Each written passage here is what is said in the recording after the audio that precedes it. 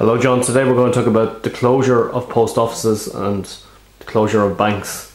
We're particularly going to focus on County Kerry. There's 1,140 post offices across Ireland, 40 of which operate in Kerry.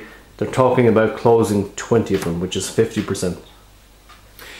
Hello Oliver, yes, the closure of essential services always strikes fear and anger into people. These post offices, there was far more of them years ago when we were supposed to be in an era when we didn't have all this development that we have now. It's funny when we could look at this and consider progress. The post office, as far as I'm concerned, is not fit for purpose. And I'll mention why. You receive a letter nowadays, posted in any town in Ireland. The town in Ireland is not represented in the postmark. As a matter of fact, recently I celebrated my birthday and the weather was lovely and I got cards. Most of the cards had no postmark. Now, years ago, before they started stripping the post offices of the services that they provided, post offices had a franking system in every town and village where there was a post office. So if you posted a letter or a card or any item in a country town or village, that town's name was on the postmark. You never received a letter from those times. You never received a letter without where it was coming from. And especially when you were abroad, or even say working in Dublin and you were from the country, it was nice to get a letter from your parents or from whoever was living at home, or maybe from a friend with the postmark of the town. In my case it was Boyle, County Roscommon, and what appeared in the postmark was Monastery na Booya, the town of the monastery, holy place.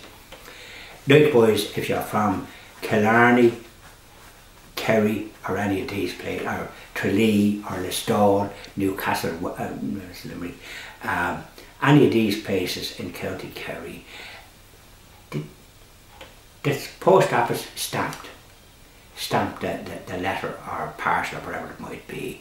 Now they're not the postmark is not on them to know where they come from. To me, that's not progress.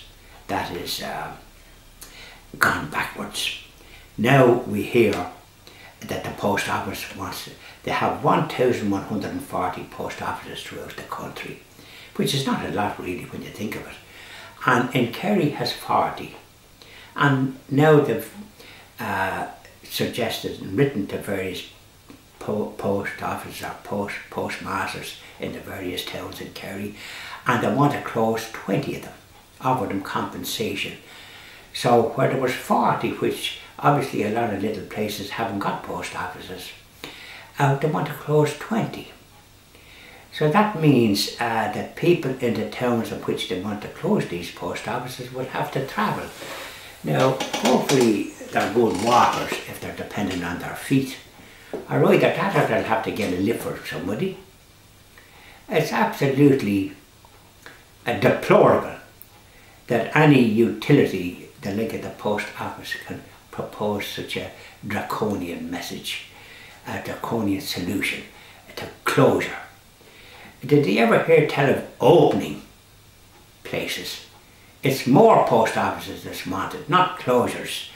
They apparently are obsessed with cutting costs and turnover. Maybe if they close the whole shooting gallery and we send everything by email or private post or something. It's just, there's only so much people can put up with in this country. People need post offices. They need banks. They've closed banks right, left and centre. And those ones that are open, the services are being reduced all the time. There's no staff now in a lot of banks. There's no staff, precisely. No. So, like, what is this obsession with cutting costs? they nearly bankrupted the country with their useless policies there during the so-called boom that we encountered for a few years, which is all to do about the price of houses, and I think it's come on back again with the price of houses. Now, it's not good enough for the post offices and the banks to be closing facilities in towns and throughout the country. If they're closing 20 out of 40, if they propose that in Kerry, it's actually giving back the post offices the facilities that they had years ago, that they could frank letters. We'd be sure of having an idea where the letters come from. At the moment we haven't a clue. Quite a few of them, if they're not standard, they're not, you can't, the postmark is not on them. And sometimes it's a little cross. I mean, their service is absolutely ridiculous, and it's time for people to stand up and demand that the post offices be given the facilities that they had years ago. Thank you very much, John. Thank you.